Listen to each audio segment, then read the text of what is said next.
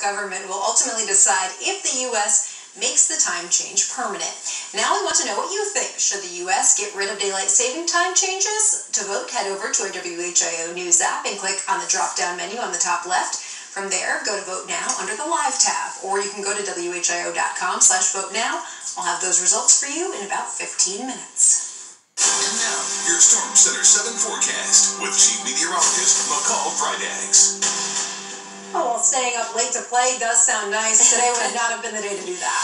No, it wasn't. We had the heavy rain and even some thunderstorms that came through this afternoon, feeling a lot more like spring than the winter season that we are actually still in. Now, meteorological spring began at the beginning of the month.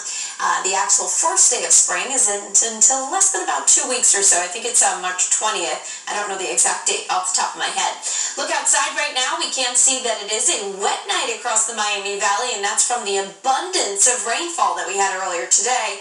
But notice our temperature is still sitting in the 50s right now, when our average daytime high for this time of year is around the mid-40s. We're still above normal.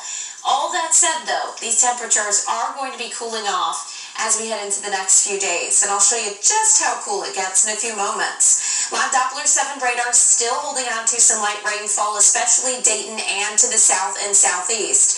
I'll get you close into the central part of Montgomery County, including the city of Dayton, with some light rain showers. Drier up toward Huber Heights and Englewood, but there is rain to the south, down close to Miamisburg, into Centerville, even as far east into Greene County as Beaver Creek, Fairborn, and Xenia.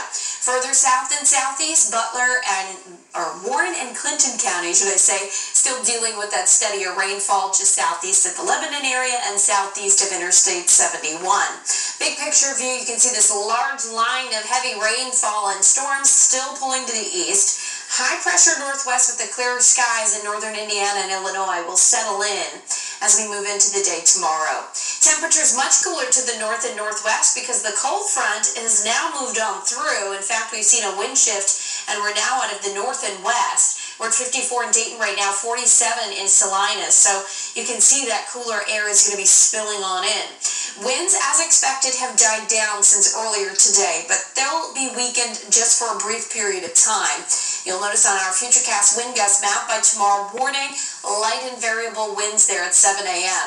Into the afternoon, though, we pick those winds right back up, and they may be gusting between 20 to 25 miles per hour, and that wind direction is still out of the north, so it's pulling in the cooler air, and you factor in that wind, and it makes it feel slightly cooler as well.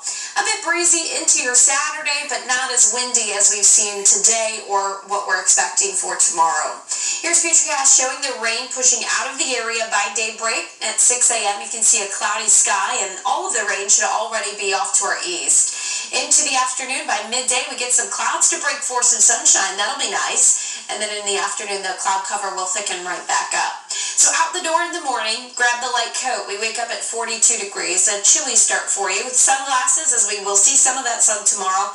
Long sleeves for the afternoon, as high temperatures are going to be getting up to about 57 degrees. Cooler than today, but not as warm as we've seen, or not as cool as it could be for this time of year. That's what I meant to say. 51 on Saturday, 50 on Sunday, and we will have some temperatures in the 40s and even 30s to start our mornings both days. We should be dry for Saturday and Sunday, but Sunday night into Monday, I see more wet weather pushing in and may even mix with a few snowflakes by Monday morning.